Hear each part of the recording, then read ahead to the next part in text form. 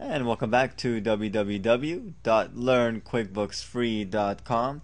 Lesson B, Part 2, Accounts Payable. Now vendor 1. So vendor 1, you got that one on 5/20. The amount, let's say, is going to be $29.50. Okay, let's say $35.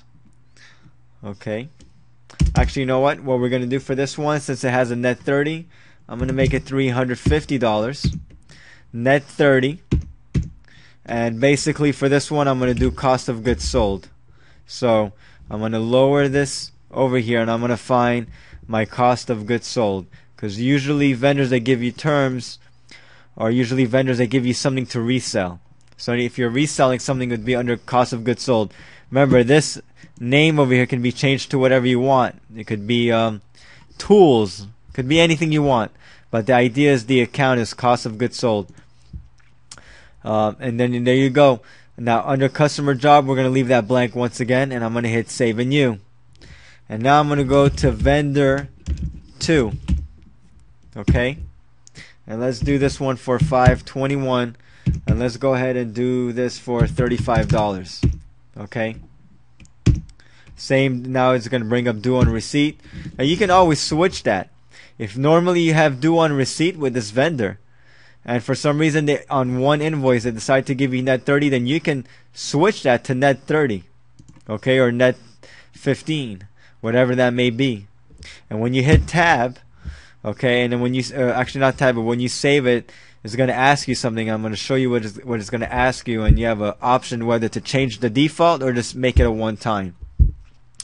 So let's say under this one, we're going to go ahead and say that this was business cards. Business cards is going to most likely go under printing and production.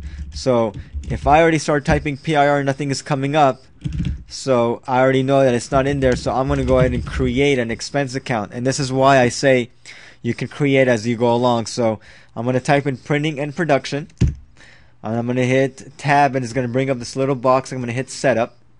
It is an expense. And under printing and production, now it's not a sub account of anything, and you can put a description if you want to. I usually leave these blank. I'm going to hit save and close. And here's what I'm going to show you about customer job. If you are doing if you have various projects that you want to basically account for expenses, this is where customer jobs would come in. So for example, if you have project A, project B, and project C, let's say this business card is for project A. So under customer job, I would do project A, and then I would just do a quick add, and I usually check off billable. And the reason why you want to do that is down the line when you want to do reports, you can do a reports based off all the expenses that go to project A, and that way you can budget and see what you actually spent on a specific project. So this is optional, but this is a great tool.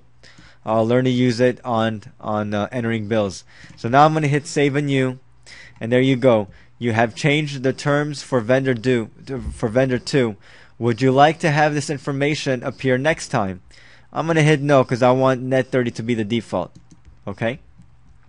And there you go. We have just entered 3 bills. Okay?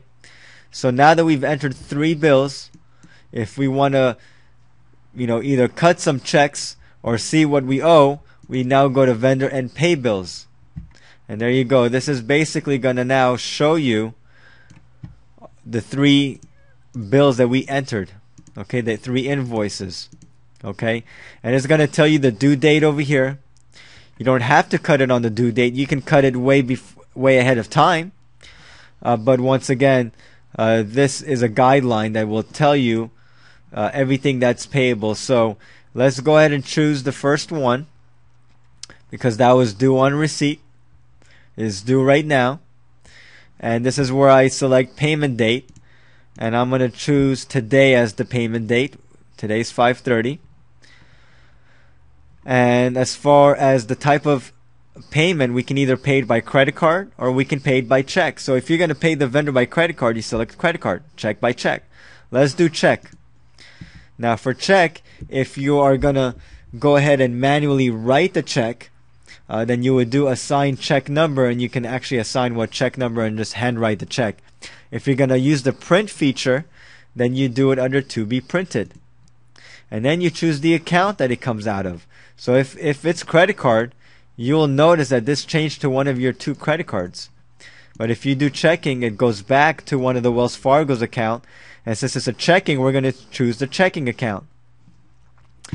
You know, they come up with little different tips. I always do not display this in the future. And there you go, pay selected bills. And now that you've done that, you can either assign a check number, or you just simply hit OK.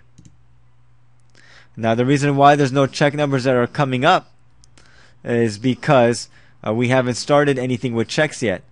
But right now I'm just going to hit done, and I'm going to go to banking, and I'm going to go to write checks, and I'm going to go ahead and choose the checking account that I set up, and I'm going to hit previous.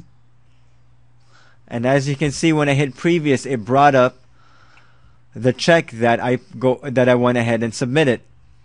I'm going to go ahead and put to be printed if you have a default in there, but if not, I'm going to uncheck that, and I'm going to put the check number 1001, for example. Then I'm going to hit print.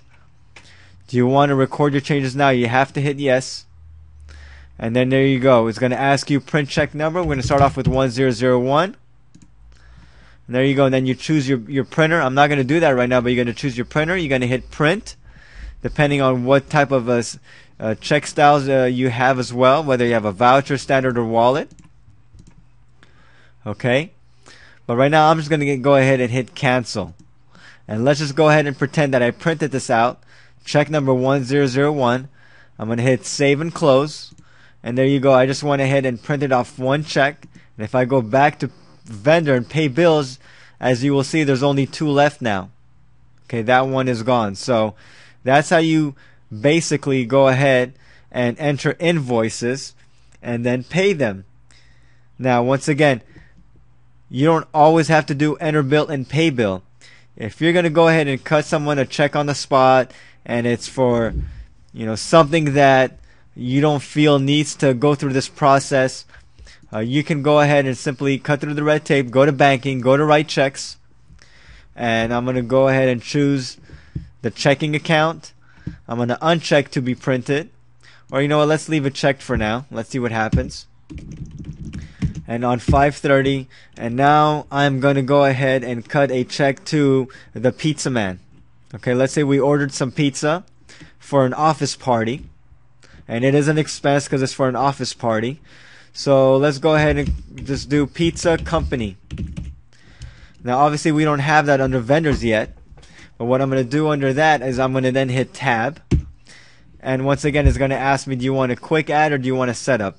In this case, I'm going to go ahead and just do a quick add, because it's the local pizza guy. I'm not mailing the check, I'm just cutting it and giving it to him. That's assuming the local pizza guy takes checks. So there you go. I'm going to set it up as a vendor, and I'm going to go ahead and put $17.55 for the office. Okay, and now I'm going to hit tab. I'm going to write pizza party for office, and under accounts, this would go under meals. Okay, so meals and entertainment. So there you go. That account is already set up as a default. And there you go. Now I'm going to hit print, and when I hit print, it did not bring up 1002 because I, technically speaking, haven't used the print feature yet. So in this case, I'm just going to go ahead and just do manually 1002. I'm going to hit save and you have changed the transaction. Do you want to record? Yes, I do. Once again, do not display, and there you go. So this is another way of cutting checks directly and not having to go through the enter and pay bill system. Okay, and that concludes this lesson. You can visit our website at www.learnquickbooksfree.com to watch more videos.